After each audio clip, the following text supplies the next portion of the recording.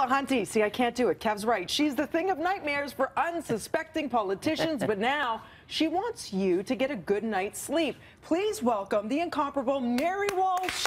Or shall I say, the Mary Godmother. The Mary Godmother, has come to visit. Yes, well, you know, as you get older, as I got older, of course, I feel about sleep now the way I used to talk about booze and you know, things in the old days. Like, you know, I talk to people all the time. How did you get a good night's sleep? How long did you sleep? I'm obsessed so too. Sleeping is so big a part of your life, and we are the biggest demographic still. I mean, our crowd, not you, of course. You're young and fresh and beautiful, darling. You don't have to worry yet. No. But you're our young crowd. And fresh and beautiful. But you know, so the sleep apnea thing really works. Do you suffer from sleep apnea? No. I thanks be to God. Well, it's one thing I don't. Have it. They think they're just snoring. Exactly. It's very different. And it could cause a whole host of real serious medical problems. Like stroke. Yeah, and signal heart problems and stuff. So how do you team up with something like this? Was this something that spoke to you because you wanted to bring awareness?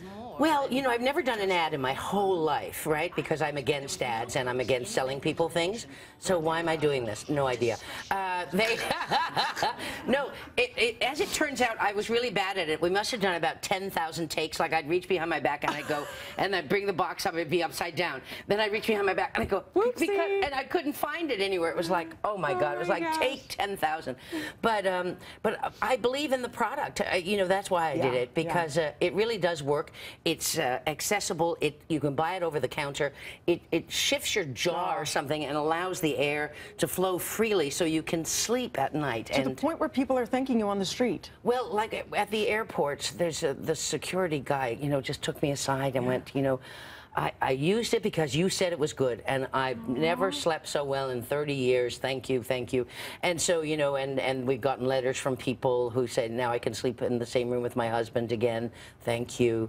And so, yeah, it makes a huge difference in people's lives, because sleep is so important, because it's so hard to have, those days you don't sleep. You feel awful. What's your life like? Oh, it's terrible. Hello, we work on a morning show. It's so sacred, as are you to this country, which is why people are so invested. And hang on your every word. So much so, you resurrected the one and only Mark Delahunty for the election. It was so important for you to get the message out. So, what do you think of the results? Well, I'm very happy, of course. I didn't care who won, you know, as long as Lord Voldemort didn't get back in. So, but I was just really surprised. And that he mentioned sunny ways was so different than the 10 years we've been sort of living in darkness. What am I doing with that hat on my head? Do you remember when you planted one on Harper, that you got that close, that he was wearing your lipstick by the end? I know. I put extra lipstick on so it would get all over him. But that was before he was elected. Oh, here it is. And he would let anybody do anything just it was to a get campaign on TV. trail, right? Yeah. He was running for leader of the Conservative Party. I still can't believe that happened. I know. It's unbelievable. I'm not going to kiss Justin Trudeau, because I never kiss good-looking guys, only really unattractive people. And then let's talk about something else that you have that's going on, which is a horror movie. No, it's a series called Slasher. Yeah. And I'm in a horror series. Yeah, I hate horror, everything, because I'm scared anyway. Why do I need to be more scared?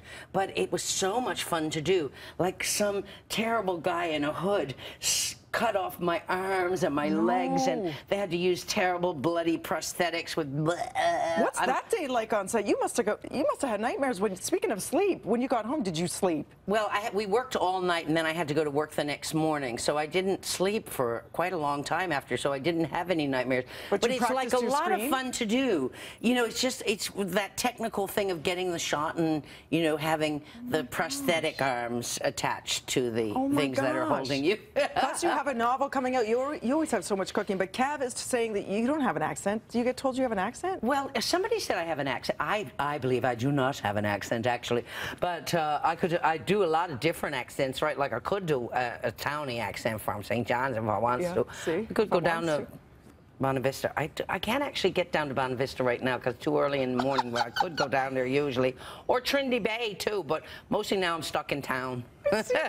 There you go. It's not Eyes the Buy. It's not just Eyes the Buy, Kev. Also, guys, make sure you catch up on this. Not only a better sleep, but a better sleep basket, thanks to ApneaRX. So they are hopefully winning this. A luxurious white throw blanket. You got to be snuggly. $100 gift card for IGA Guardian Pharmacies. The total value is $350. Wow. Go to breakfasttelevision.ca. Hit up daily pricing. Here's to good sleep and bad accents. Thank you so much, Mary.